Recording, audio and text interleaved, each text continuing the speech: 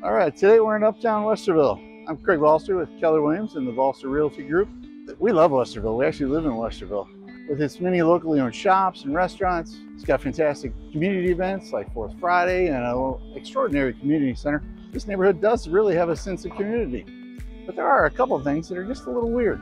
Westerville's biggest attraction has a wonderful little historic area with shops, locally owned restaurants, brick sidewalks. It's really cute. Now most areas would call this a downtown area, but Westerville calls it Uptown Westerville. So if you call it downtown, people are gonna know you're not from there. Anyway, it's no one can tell me why that is, but it's just kind of weird.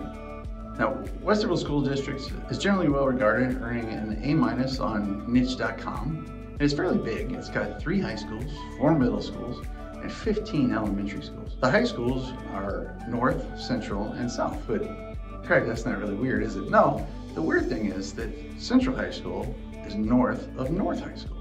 Why they named it that, I don't know, but it was built after North High School was already there, so no one's quite sure, but it certainly is weird. Back in 1893, Westerville was home to the Anti-Saloon League. This was an organization largely influential in the temperance movement of the time. This temperance movement eventually led to prohibition in the US. And besides a short time after prohibition's repeal, Westerville's been a dry town. It wasn't until 2004 that an uptown business was issued a liquor license. 2004, that's not even 20 years ago.